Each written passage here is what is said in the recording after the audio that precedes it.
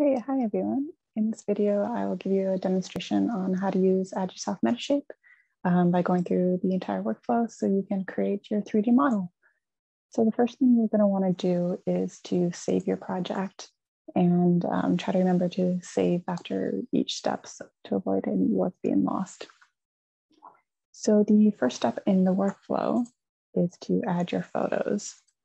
So I'm going to go to the folder where I have all of mine saved. And you'll see that in your workspace toolbar on your left, it will create a chunk with all of your cameras. So I uploaded 75 photos, and you can see an NA next to all of them, meaning they are not yet aligned. And so if you just double click on them, you can see all of the photos that you've uploaded, and you can go through them and double check. This one, for instance, is a bit blurry, so I'm going to remove this one. Okay, and you can also see all of your metadata for each photo by right-clicking and clicking Show Info. All right, so once you have all of your photos uploaded, you can go to the next step in the workflow, which is aligning. And the aligning process is going to create a sparse point cloud for you. And for this, you can change the parameters. I would recommend starting on low for your first time, just to make sure that you have enough photos to create the entire model. And then you can go back again and run it on high, just because high tends to take quite a long time depending on the amount of photos that you have uploaded. And you can deselect generic pre-selection unless you have a lot of photos. So anything over 100, you can click generic pre-selection for. And for the rest of them, you can just keep on the default settings. And then if you want to go back later and mess around with it and try different things, and you're welcome to do so. You just press OK, and the alignment process will start.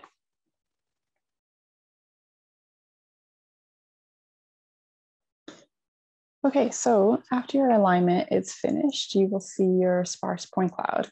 And you can see that some of the photos failed to align. So we can check out which ones failed. But first, if we just take a look at the sparse point cloud, it seems to cover quite a majority of it. And the sparse point cloud is a visualization of which image pairs overlap with one another. And these are known as tie points. So the greater overlap that you did while you were taking your photos, the easier time the software will have in detecting tie points. So we can see that 72 out of 74 of the photos did not align. And if we go down, you can see that these were the ones that did not. So if we wanted to redo the alignment to try to get these two included, we could go back to the aligned photos and try different parameters. So if I had done it on low setting, I would try maybe a higher accuracy.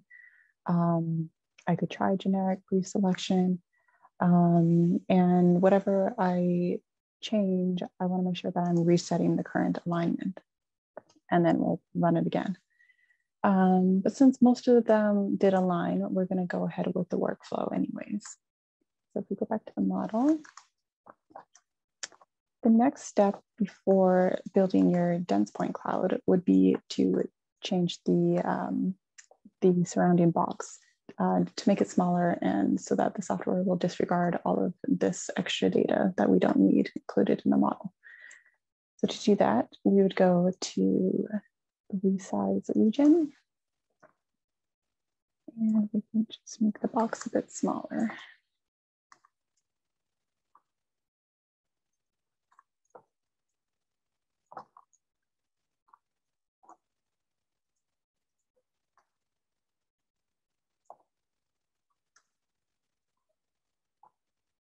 And we can also rotate it so that the model is straight within the box. And take a good look from all angles to make sure that you haven't cut off any of the model. Okay, so that looks pretty good. And now we can go ahead with the next step in the workflow, which is building the dense point cloud. So the dense point cloud is a depth map created from the overlapping pairs from the photos, and then they will merge together. And again, you can change the quality of this. I'm going to keep it on high for now and see if that helps.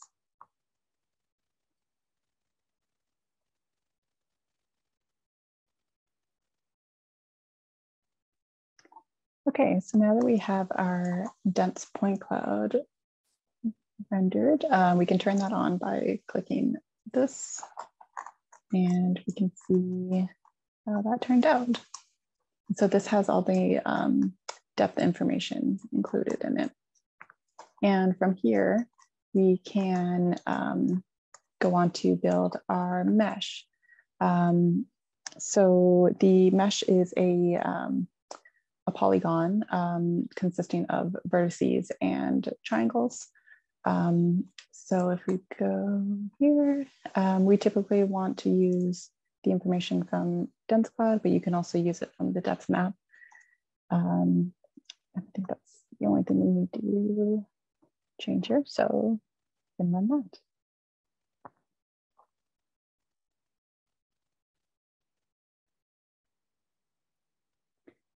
Okay, so once the mesh is finished loading, we can go here and turn it on. We can see it in its solid form. So that's what it looks like. And you can see that there's a bit of a hole there, which I'll probably be able to fix later. But that may have been a result of those two cameras not aligning. And yeah, everything else looks okay. And we can also turn on the wireframe so we can see the geometry that makes up the model. So you can see the vertices and the triangles. So the last step is to apply your texture. So if we go to build texture, and this applies the color and surface details that are taken from the 2D photos. So the default settings are usually fine for this.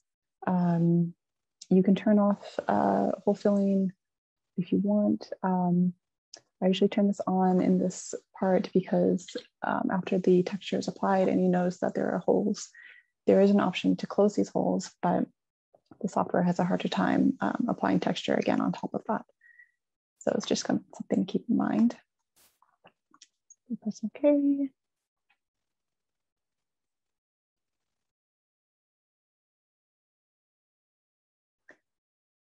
Okay, so once that has finished loading, you can turn on the textured model. And there we have it. It's more of a photographic finish on top of the mesh. So that's the basic steps. And if you want to do some cleaning, for instance, getting rid of all this extra data in the background here, you can choose the selection tools, freeform, rectangle, circle, and we'll just go around it and delete that. Probably clean up the table area. A lot of information we don't need.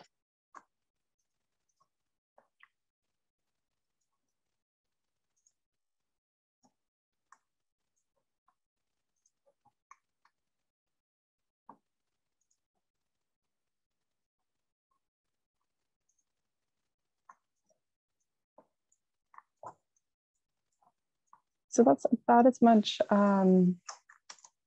editing I would do in Agisoft. And for the rest of the post-processing, I would use either MeshLab or Mesh Mixer, so we can clean up these branches a little bit better in there, maybe fill this bigger hole And yeah, that is about it. Some last few things is you'll be able to see the geometry count that makes up the model down here.